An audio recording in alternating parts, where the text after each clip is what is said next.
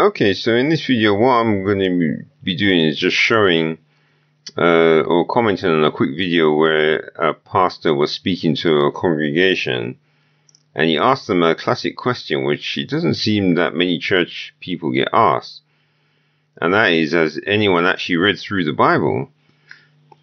So let's see what kind of a response he got when he asked that question. If you want a successful life, look the recipe here. Look the answer here. Then shall you meditate. Start to meditate. The survey has shown that, hallelujah, out of 100 Christians, only 2 probably read the Bible from Genesis to Revelation. Closing up. That tells, let that sink home deep. Let that sink home deep tonight. Raise your hand if you make Genesis to Revelation. For once in your life. Raise your hand if you did Genesis to Revelation. You see one hand there.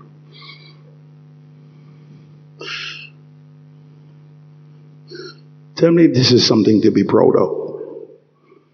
You call an Islamic little boy, and he will tell.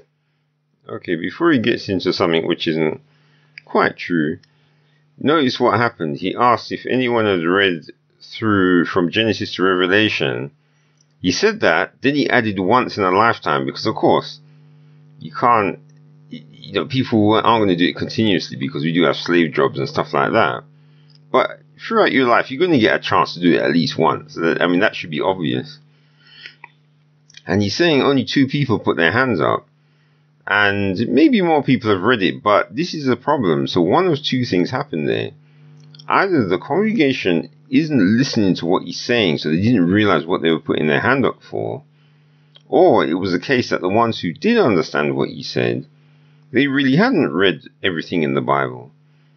So let me go through the video, because there's a couple other things that happened, and then I'll just comment on it at the end. Tell you that I read the Quran on diverse occasions. Yeah, and so the problem there, okay, he's saying that a little Muslim boy read the Quran on diverse occasions. Problem is, yeah, you can read the Quran, but the Quran doesn't contain most of Islam in it. So reading the Quran doesn't help you. Or reading through the Quran doesn't help you that much. And he's learning to master the Quran. And also, just mentioning that, yeah, a little boy can master the Quran, but the thing is, he'll be taught to be a master of memorizing it, not to understand it. That's important. And he will wrap you around his fingers, because you know what? We don't spend time to read this. And that's true, what he's saying there. That I'd say the majority of church people don't really read their Bibles, and that's also a reason why the Muslims are doing so well against the Christians. And it's not because the Muslims read their Quran, no, it's because the Christians don't read their Bible. That's what the big problem is. Oh, this is boring, the devil will tell you. But next time you start reading from Genesis, and you hear the word boring, you rebuke the devil. You tell the devil you're a liar in the name of Jesus. His mission is to rob you from reading this Bible. If you, hallelujah, is transformed, he freed an individual that is transformed. The devil and his demon cohorts is afraid of any believer that is transformed by the renewing of their minds. And the thing you have to understand, though, also, is that when it comes to not reading the Bible, one of the big things that stops people reading the Bible, of course, is their phones, and the other thing is television, and of course the other thing is going to cinemas, etc. So those entertainments are there to stop people from reading their Bibles. Yes. Yeah, so that black pause, that was just so I know when the video ends and that we're on to the next one. So this is just the next clip where he's continuing the same message, but if you just listen to what he says. Goliaths in your lives. There are some Goliaths. Your husband might be a Goliath. Your job might be a Goliath. Your wife might be a Goliath. God have stones in the slingshot to throw them down. So notice, now someone who could take his words and like twist them around and say, oh, so if you got a wife who's a Goliath, you're supposed to take a stone and take her out. Well, yeah, there's some Muslims who would have done something like that. But obviously, that's not something that a Christian would do.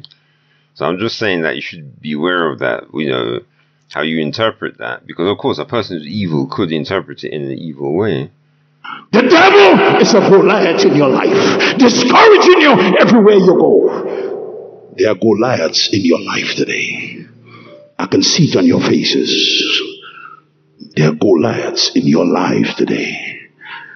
Not the literal, tall, strong, big, giant-looking guy, but there are discouragements. There are things that are keeping you back from renewing your mind today. Okay, so that's the end of that. So those are the two clips that I took from that sort of sermon that the guy gave at Harlesden. And the majority of what I was watching didn't really have much in it, but the minute he got to this part, then he exposed that congregation, showing how fake they are. I knew I had to make a comment on that. And so this is, alright, so I'm just going to do these two Bible quotes and just finish this off. So this is the Psalm 1, and it says, blessed is the man that walketh not in the counsel of the ungodly, so that's TikTok on Facebook, nor standeth in the way of sinners, nor sitteth in the seat of the scornful, but his delight is in the law of the Lord, and in his law doth he meditate day and night. So obviously that's it's the first psalm as well. So you're going to read this one, even if you get bored by the time you get to the 5th psalm or something, you're going to at least have read the first one. And so you'll know that it does say in his law doth he meditate day and night. And it says, and he shall be like a tree planted by the rivers of water, that bringeth forth his fruit in his season. His leaf also shall not wither, and whatsoever he doeth shall prosper. The ungodly are not so. They are like the chaff which the wind driveth away. Therefore the ungodly shall not stand in the judgment, nor sinners in the congregation of the righteous. For the Lord knoweth the way of the righteous, but the way of the ungodly shall perish. So we can see obviously what's going to happen to people who don't want to meditate in God's law day and night. And like that preacher was saying, or was exposing the congregation, I should say, that you could see how bad it is in the current church system. And don't think that what happened there isn't the same in other churches as well. And this is also why the Christians are doing so badly against the Muslims, because they don't actually even want to study their own book. So of course, Muslims can jump on them and surprise them with verses from the Bible and then confuse them. And of course, some of the idiots will even become Muslims, even though the Quran is actually, a pretty horrible book, really, when you find out the truth about it. The next one is, so this is Joshua 1, and so I'm going to go from verse 6. It says, be strong and of a good courage, for unto this people shall thou divide for an inheritance the land which I swear unto their fathers to give them. Only be thou strong and very courageous, that thou mayest observe to do according to all the law which Moses my servant commanded thee. Turn not from it to the right hand or to the left, that thou mayest prosper whithersoever thou goest. Now, of course, the church will tell you that you shouldn't observe all the law, because they want you to just be slaves with the slave master. So verse 8 says, this book of the law shall not depart out of thy mouth, but thou shalt meditate therein day and night, that thou mayest observe to do according to all that is written therein. For then thou shalt make the way prosperous, and then thou shalt have good success. So when churches come and tell you that, the law's done away with, guess what?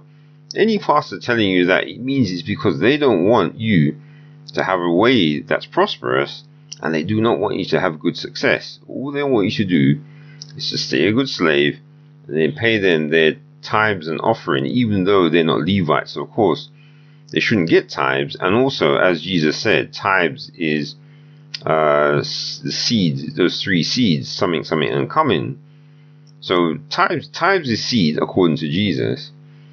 And they're not Levites anyway. And then also they don't want you to read the book of the law, so you don't have a prosperous way and have good success. So this shows you how bad these Christian churches are.